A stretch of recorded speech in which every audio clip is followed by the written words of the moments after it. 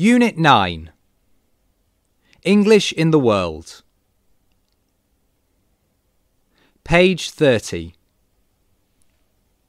Getting started. Activity 1.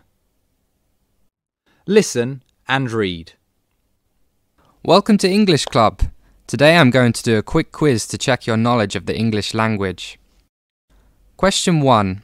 Is English the language which is spoken by most people in the world? Of course it is.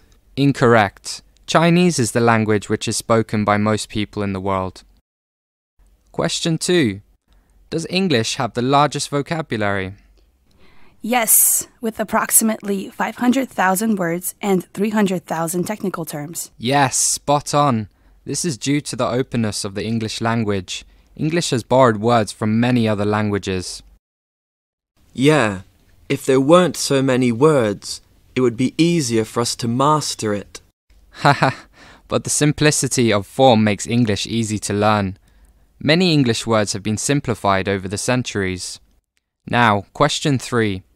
Who can tell me an English word that can operate as a noun, a verb, and an adjective?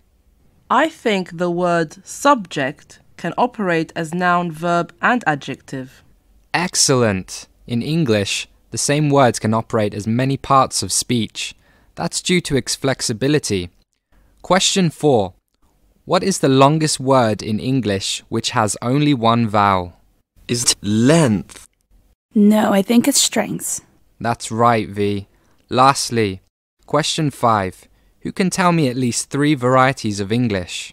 American English, Australian English, and, Indian English.